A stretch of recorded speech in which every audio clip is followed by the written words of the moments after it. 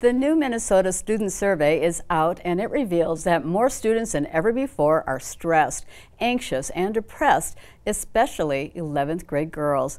A local health expert, Merris Guggisberg, has some advice for our parents.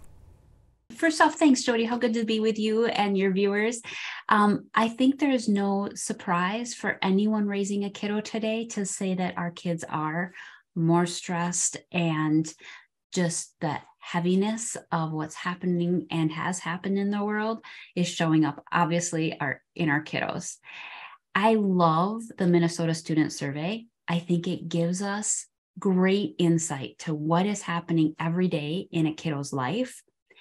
And it's one of the many tools to be used when supporting kiddos. It's used by mental health practitioners, coaches. It's used by school staff. Just where do we take our focus? Where do we take the best wraparound care for our kiddos?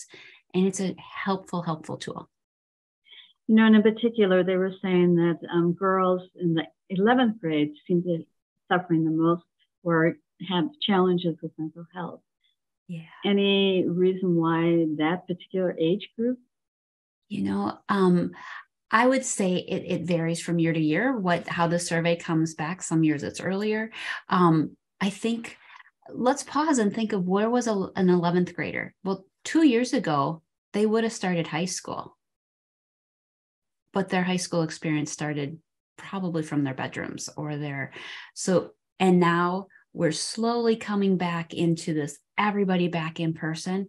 And we look at the other research of kiddos and academics and how are those kiddos keeping up?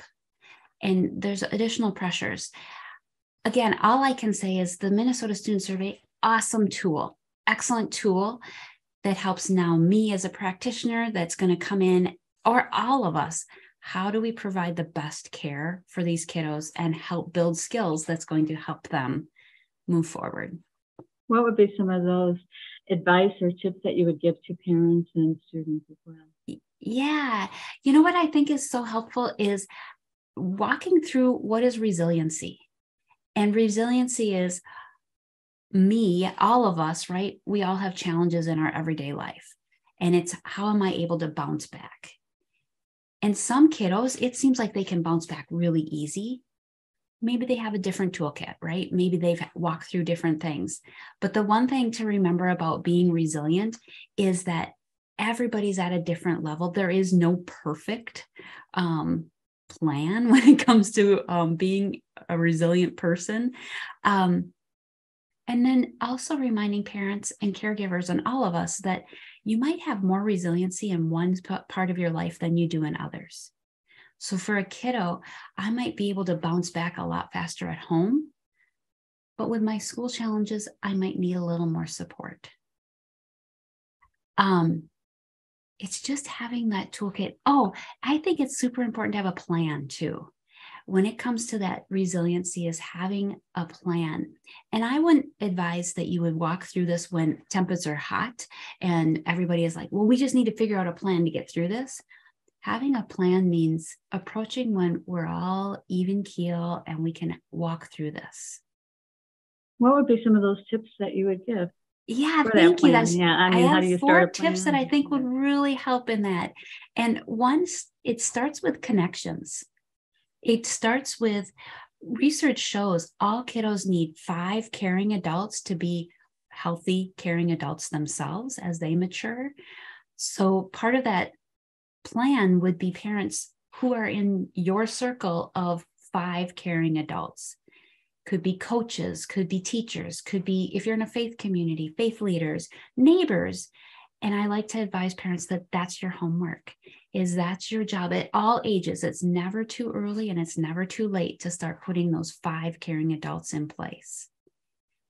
Along with their care circle is who are in their friendship circles, like who are their positive friendships. This goes for us too, right? Hang out with people that build you up, not pull you down. And we all crave that. My own two children have heard me say that more than once. Are they building you up or pulling you down? And we do need that, because the more we have those caring relationships, that creates that positivity in me as the receiver and the giver, for a healthier, happier, more satisfied life. And the last thing around connections is having a sense of belonging. And when we have a sense of belonging to a greater purpose, really that helps shape the attitudes for everyone, right? And I would invite families to just be like, what are we doing that is part of something bigger than our family? Maybe a family is passionate about charity work. They're passionate about fill in the blank. And that gives that kiddo then an opportunity to go, wow, the world is bigger than just my little circle here. So connections is number one. Oh, yes. And so number two, thank you. I have 4 total, I think, that are really helpful. So number 2 is being present. It's that mindfulness, practicing mindfulness. Because when we pause and show up for ourselves, you know the old saying, right? Put on your own oxygen mask first. And when we do that, then we as caregivers are modeling, but I think our kids can model for their peers as well. The importance of being attentive to myself so that I can show up with my whole person. I use an acronym here that's really helpful, I think, when it comes to being present. And it's the acronym is RAIN, like falling from the sky. And the first letter is, when I feel an emotion coming up, R is recognize. Something is brewing. And then I want to analyze. That's the A. What am I feeling? And it might be, I'm feeling tired. I'm feeling hungry. I'm feeling angry. I'm feeling hurt. And then inquire. So recognize, analyze, inquire. Why am I feeling this way? Why am I feeling hurt? And then the N is nurture. So that I have that opportunity to go, okay, I feel this way. Thank you for showing up for me. But you know what? I got this. And then I can walk through it with love instead of fear. So 2 is mindfulness. We have connection. We have mindfulness. 3 is routines. And some people might go, why do you need routines when you're talking about building resiliency? But I think it's the greatest place to start, because our kids crave routines. Especially a younger person, they need to know what's coming next.